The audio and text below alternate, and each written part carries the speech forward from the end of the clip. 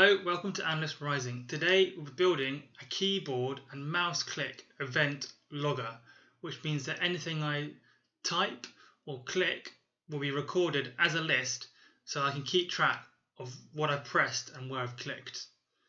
So what we're going to be doing firstly is installing our tkinter module, and then we're going to be creating a frame and then creating a couple of functions to record our clicks and our key presses, and then hopefully that'll be stored in the list, which you'll be able to see in my output. So let's get started. Let's zoom in. As you can see, I've already imported my tkinter module, and then next thing I'm going to do is create our log as a blank list. Next thing I'm going to do is type in get our master window sorted. TK, and then the next thing we're going to do is create our frame. Oh, I've missed out here the functions, which also need to go here. So what I do next is I create the frames. I always do the functions last, and then we type in tkr.frame, link that into my master. Specify the height and the width, and we're going to call that frame. And the next thing we're going to do is we're going to bind our key presses and our clicks to the frame. So we can do that by typing frame.bind, and then within our speech marks we're going to type in key, which binds all the key presses. I'm going to link that to our function we're going to create later on, called char or characters. And the next thing we'll do is I'm going to bind our mouse click events. So button 1 will be our left click, and then we're going to call that into another function called click.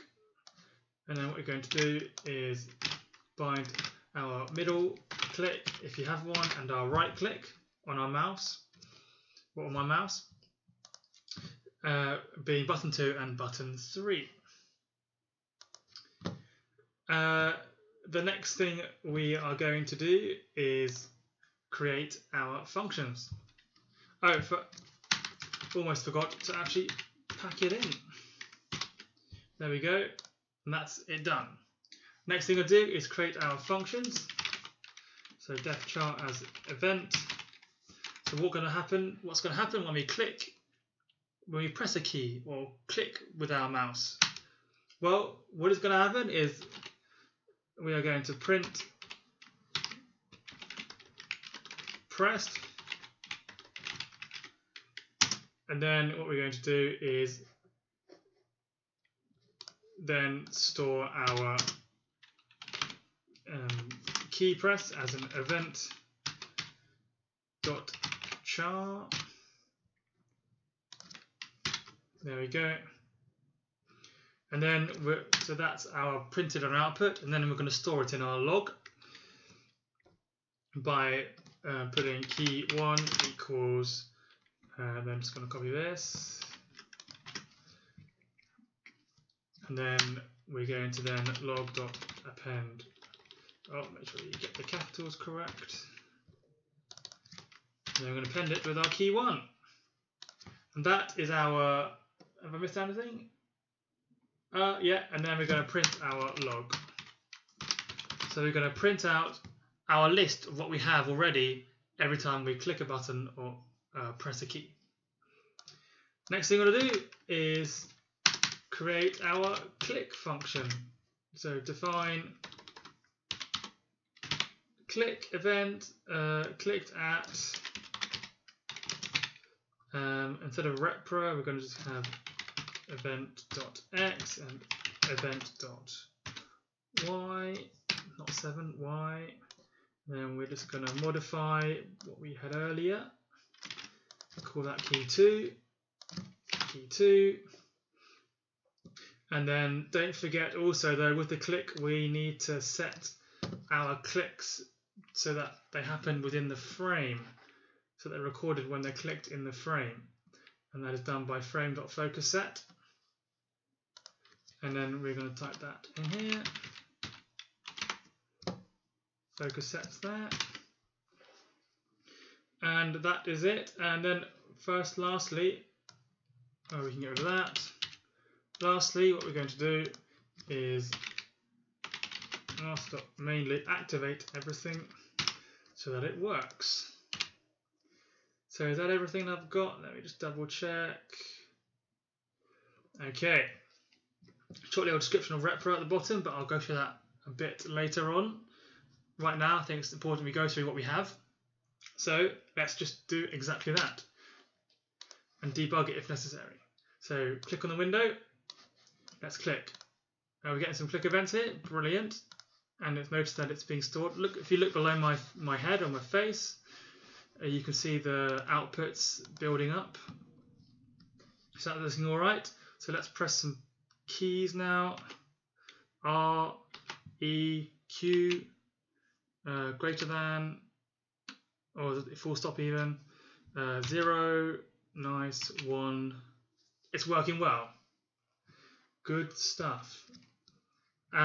Notice, so let me just do a new window. Notice that when I click top left, quarters 810, bottom right 494, 497, and when I click out, it doesn't work. So the clicks are coordinates, where the datum point is the top left, and it only records your clicks if you've done it within the window. Also notice, very annoyingly, that when you type in a letter, you get a really annoying, let me write it in big here, you get a really annoying, let me do the output here, you get this sort of arrangement, which means you've got essentially two sets of quotation marks, and you've got single quote and double quote, and then the letter. So I think that's really unnecessary space, and that is caused, and it looks really messy and horrible, and I absolutely hate it, but it is caused by this repro function here. Now repro is needed in order to be able to use the eval command on strings, which is why you get this extra set of double quotes. But you don't need it. We don't need it in our list. So you do that by, you can just take away the repro in our key 1, and then if we rerun it,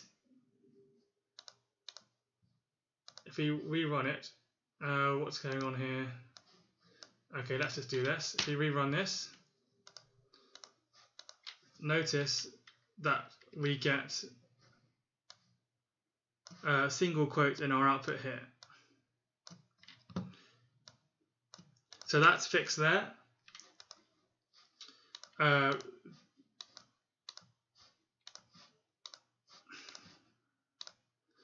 It's all fixed. It's just running well. So the code works well. It was just something wrong with my computer. So let's just do that again. Top left 11.3, bottom right 490, 493. You can change the size of the window if you want to be wherever you want it by changing these numbers here. And then if we type in some letters, notice that you got rid of all the horrible double quotes around it.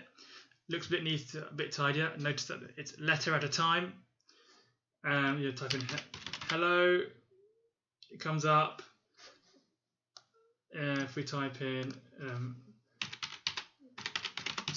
subscribe, you get subscribe. Also spaces appear, get lots of spaces in there. So it works really well. Every click is stored within the window, and every key button pressed is also stored.